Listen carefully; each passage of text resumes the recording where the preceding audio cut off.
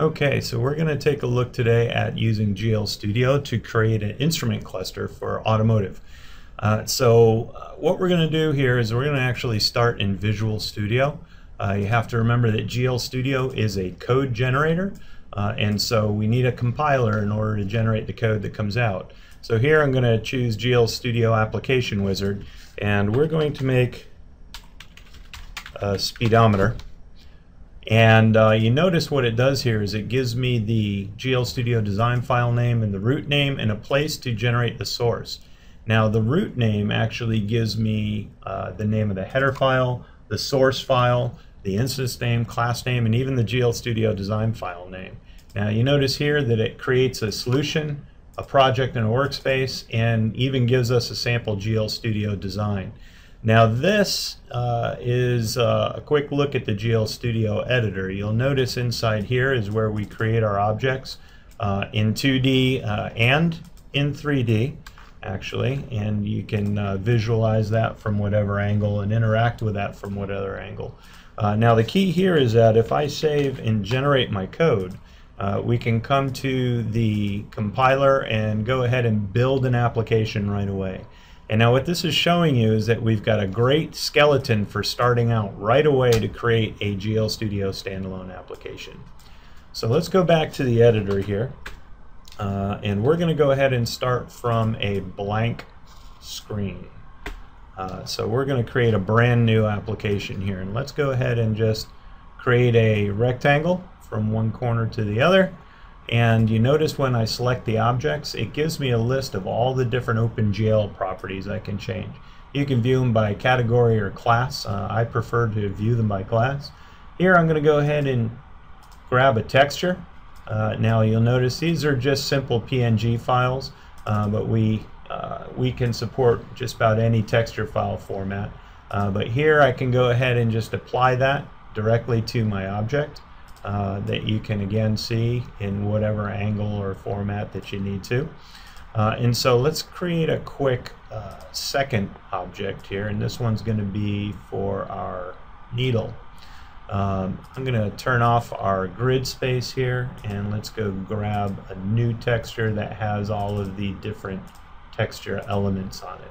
Now you'll notice here we also have a texture adjustment, that if you're in texture mode, you can see a really nice visual outlay of the objects and where they sit.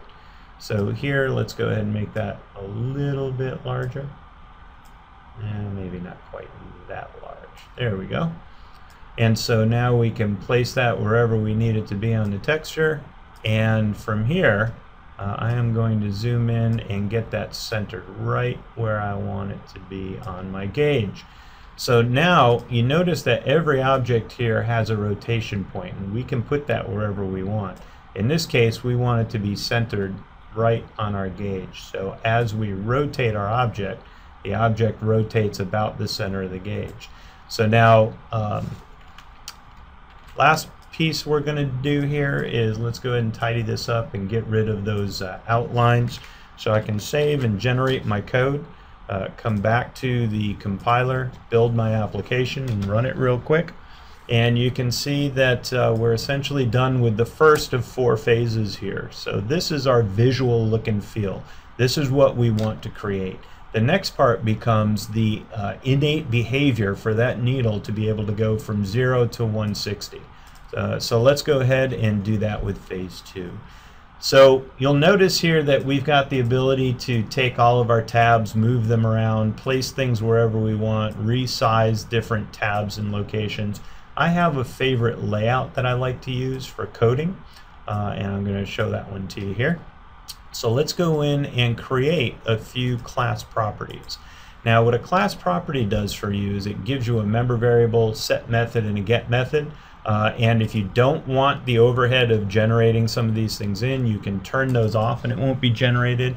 Or you can select public, private, or protected right here, or even through your preferences, you can make them automated. So in this case, what we want to do first is I'm going to create a Boolean type for testing, and we'll initialize that at true. And then I'm going to create another one for type float for speed, and we'll initialize that at 0. And so the first thing I want to do is I actually want to go and give these objects names. So here's my needle, and here's my panel. Now these names are actually the ANSI C++ variable names. These are the identifier names. So if I tried to come in here and give it a name with a space, it's going to come back and tell me that's not a valid C++ identifier. And so this is doing some base level checking as you're doing your development here as well, which is very important. So the first thing we're going to do in here is we're going to go to our speed, and we are going to first set the speed member variable equal to the value being sent in, and then we want to create an angle based on 240 degrees of rotation for 160 units. Now you'll notice if I come in to here in our visual window, you can see at the very bottom the angle in degrees, and so that's where we get that 240 degrees from.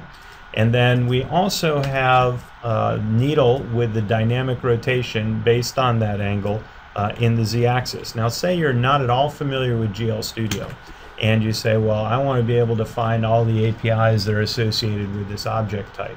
Well, you notice that if you use a pointer after an existing object name, it will auto-populate a list. And not only that, but as you type, it will narrow that list down for you. So we're going to use this dynamic rotate.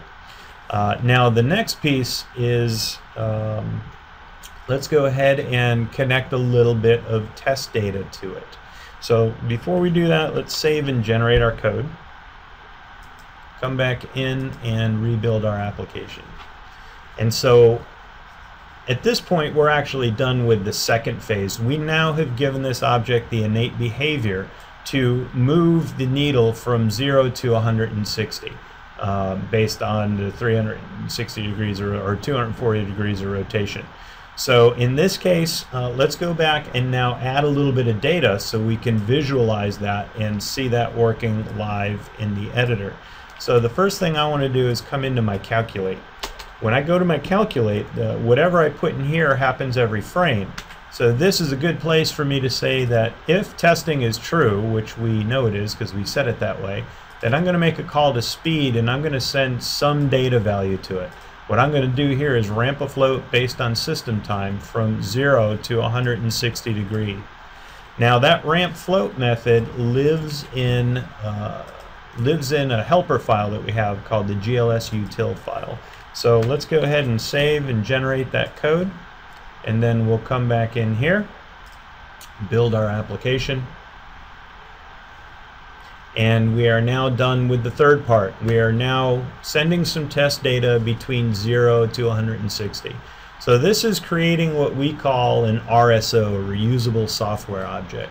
So the next piece becomes, well, now that I've created my RSO, how do I use that in a higher level parent design, right? So the first thing we're going to do in here is we're going to come in and notice in our generation type, we're generating a standalone application. What we really want to do next is generate component application, and then we can come in and rebuild the component as a DLL. There's actually a number of different things that we can do with that, but the first thing we're going to do is show you how to use this as a DLL. Okay, so now that we have our DLL, I'm going to go back to my geometry layout and let's just create a new blank design. And the first thing we're going to do in here is go and grab our DLL, which is inside here in the automotive speedometer, and there it is. So notice this is our speedometer class. It's showing this object live in the editor. If we need to have multiple instances of this, easy enough to just go ahead and duplicate that however many times we need.